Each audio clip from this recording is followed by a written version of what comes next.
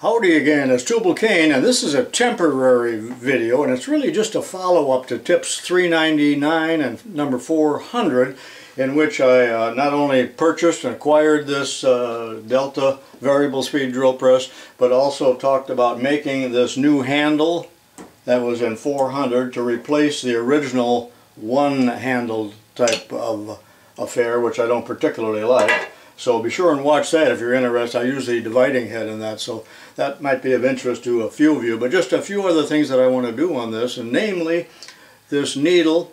And I've found some chain, and I'm ready to install that and then put the cover back on. And a few other corrections maybe in what I had said to people. That people always catch me when I make an error. So, all right, let's take a look at what I bought on eBay. I was told by many that I got a good buy on this press at $190, so I'll take their word for it, but I'm not used to paying a lot, nor am I in areas where there's a shortage of machinery, so there's just an abundance of stuff where I live. However, you really don't run into these variable speeds because they cost too much, and I just know that I'm going to love it because the whole idea is that with the step pulleys, I don't care what you say, you're going to find a comfortable, compromised speed, and you're going to leave it set there, because even though you might change the speed in 30 seconds or 1 minute, it's something that's a chore and you tend to avoid. Now, I did replace all the wiring, as I told you, with nice high quality rubber coated wire, and including the wiring to the Cutler hammer switch. Someone said that this is not a lever. I guess I had said this is a lever.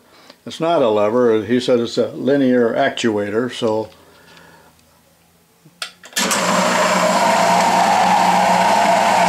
it's going up and down. As he said, there's no fulcrum. How can it be a lever? Which is true. Someone also said, why can't you change the speeds while the machine is not running? Because it's very clearly marked. But what will happen there, and this happened untold number of times at school with these machines, even though I only had 2 machines like that the kids would change the speed and it will jam the belt enough so that I would have to take the cover off and just kind of work it, and because this belt will become jammed and pinched is what really happens. Now, the purpose of the video again is to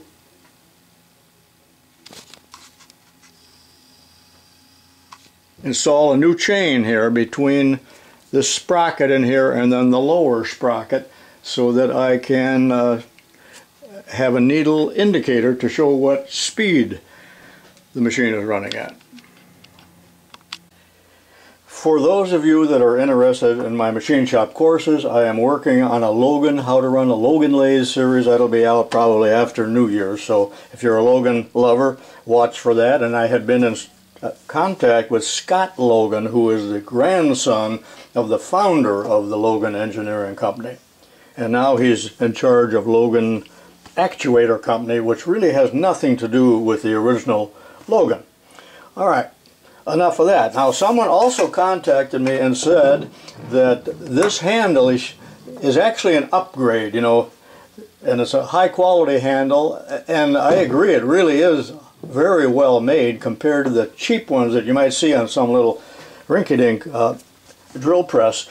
But here is the original manual. Actually, not original, I got it off of Vintage Machinery, but shown on the cover here is this handle, and in the parts list I've circled it. You can see that that is the handle that was issued with this machine, but I turned it into a 3 handle deal like this, like on my little drill press. Also, one other thing, I'm going to cut now. I know I'm getting sidetracked here. I was just at Grizzly Tools in Springfield, Missouri 2 days ago, and I noticed that they had 15 drill presses, but none of them were of the variable speed type. They all had step pulleys, which I just don't like. I'm sorry, maybe you do. And even with this little one here, I have turned it into a variable speed because it's the right kind of motor that can be controlled. And, oh man, there goes my tape. But I use this little speed control on this little drill press. So take a look now as I walk through Grizzly with just about 1 minute worth of video showing you those drill presses, and then I'll get back here to the bench. I'm at Grizzly again, and out of the 15 models, that's right, 15 models of drill presses that they have here on the floor, there's not a one of them that is variable speed. They're all step pulleys. Kind of surprises me until we get down to the high-end model.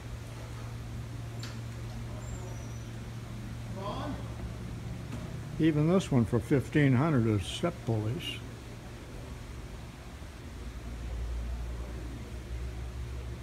And when we finally get to the $4,000 model, then it's variable speed. And that would be electronic, not variable pitch pulley. Interesting. I had put a plea out on that last video on where can I get chain like this. I didn't really want to try to get it from Delta. I doubt they would have it.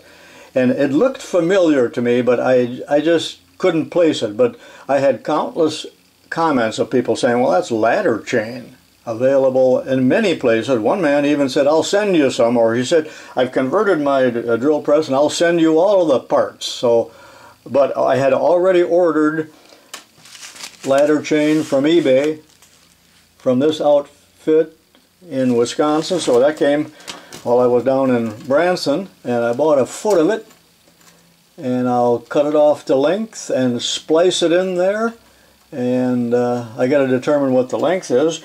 But since they offered two different sizes, I was thinking, oh no, but they gave a dimension, and yes, it does fit the sprocket perfectly. Now I remember where I have seen this, and several, it almost looks like jewelry because this one is plated. It's rather pretty. I had seen these on toys when I was a kid, particularly on my friend's Barber Green loader. And it was also used in erector sets and mechano sets and things like that, and clocks, so there were a lot of uses for it. And it's really what they call a positive synchronization chain between two shafts. Because I was going to use a O-ring or some little belt, which, if it was tight enough, probably would have served the purpose. But this is going to do the job, so I will determine what the length is. And remember, I also told you that there is a misalignment of the two sprockets. So one sprocket is approximately 10 degrees off of the other. So we got two shafts running like this, but this chain is limber enough to make the transition, whereas a piece of roller chain, like bicycle chain, wouldn't do the job. So this is pretty slick stuff, and apparently there's still a big demand for it because they're manufacturing it.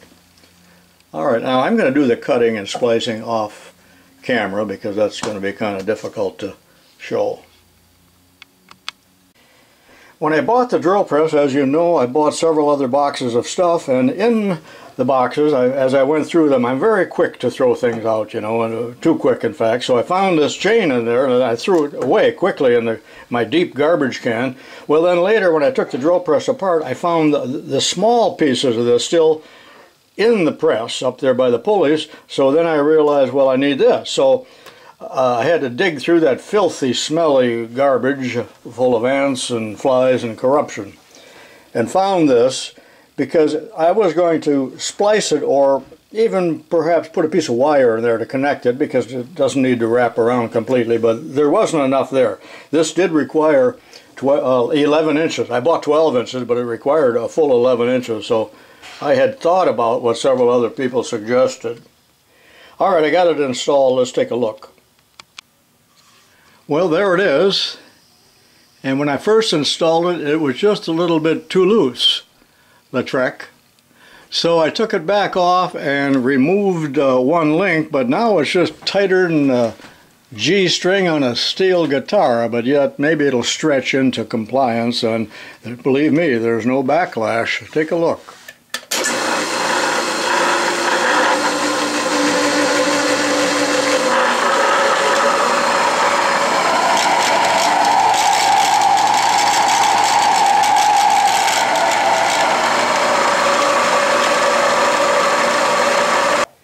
Here it is from the front, and it works too good to be true.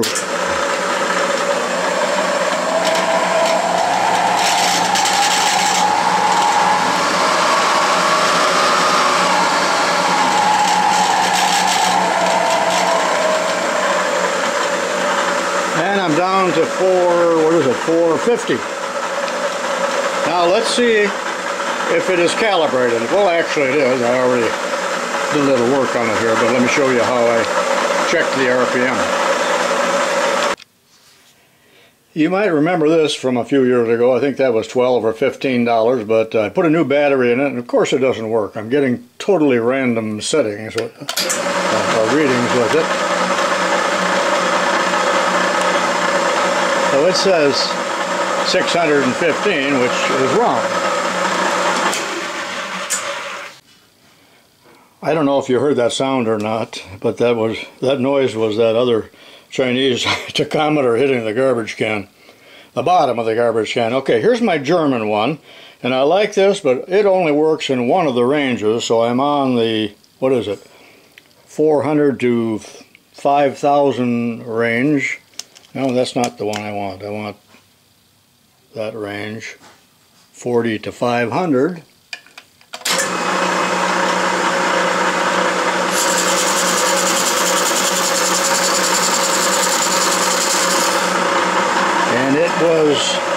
And it won't hold, but it was right at 450. Watch it again.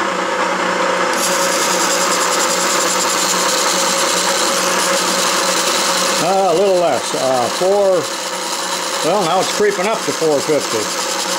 Well, so much for that. But anyway, it did go to 450, and you can see that it doesn't come back down, so that's a very expensive one. It came in a kit, but I think it's junk also, but it's too nice to throw away. I like the old stare at RPM counter. No batteries required, however you need a watch. So I've got it zeroed out where you see the little two projections there. Those can be used just by feeling them with your thumb. One revolution here is 100 RPM. So I'm just going to do 30 seconds and then double it.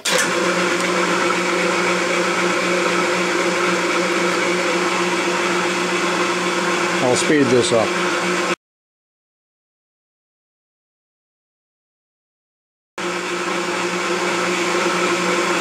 Alright, and that was 30 seconds.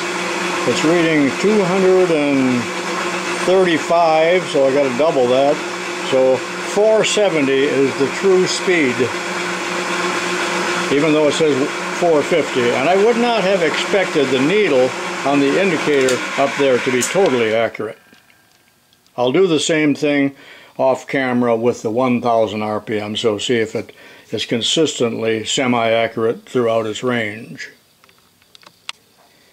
It read about 1100 RPM when I was at 1000 here, so this is just ballpark, but mighty handy anyway, and I'm glad that I got it repaired.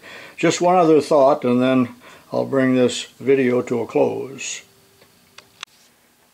All I have left to do is put the guard on. I already put some grease on the little rack and pinion and oiled a few choice spots, so it's really done. But my comment now is really on RPM.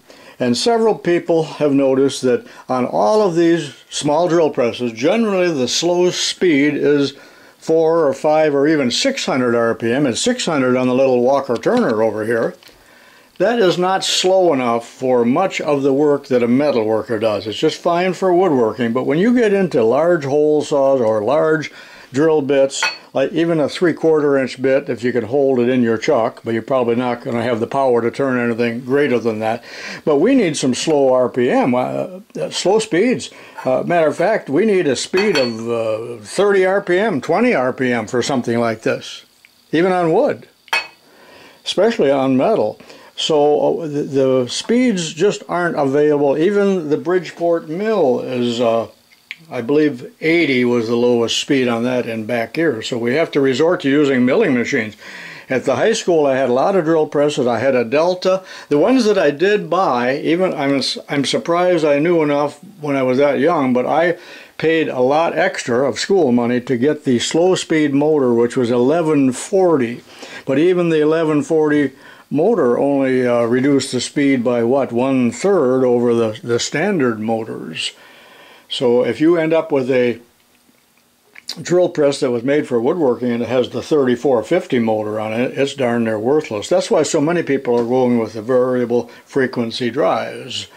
All right, hope you liked this series on my latest acquisition here, the wonderful Delta Rockwell. Someone said that Delta was making another model fairly recently of variable speed, mechanical like this, but it was a total failure and it was troublesome, and they took it off the market.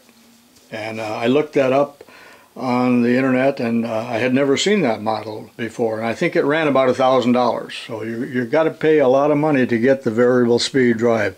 I would like to have a crank on here rather than this ship's wheel, so I could crank it. All right, this is tubalcain saying so long for now, and I'll see you in the next video or on Vimeo.